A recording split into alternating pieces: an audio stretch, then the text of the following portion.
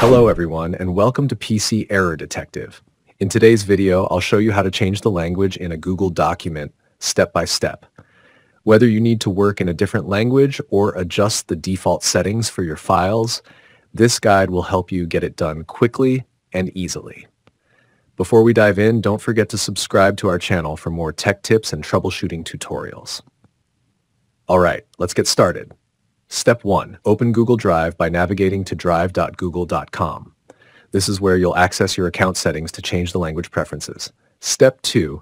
Click on the Settings icon located in the top right corner.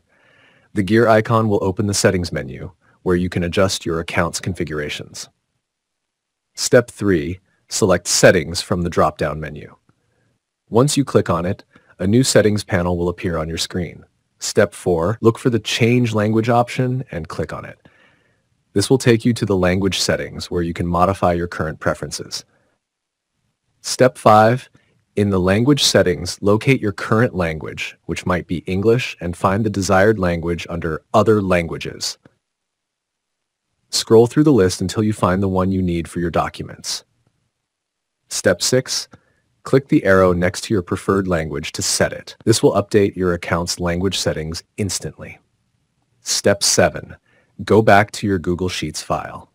Now it's time to ensure that the changes reflect in your files. Step 8. Either refresh the page or close and reopen the file to apply the change. This step ensures the new language settings are fully applied to your document. And that's it. You've successfully changed the language in Google Docs. Thanks for watching and see you in the next video.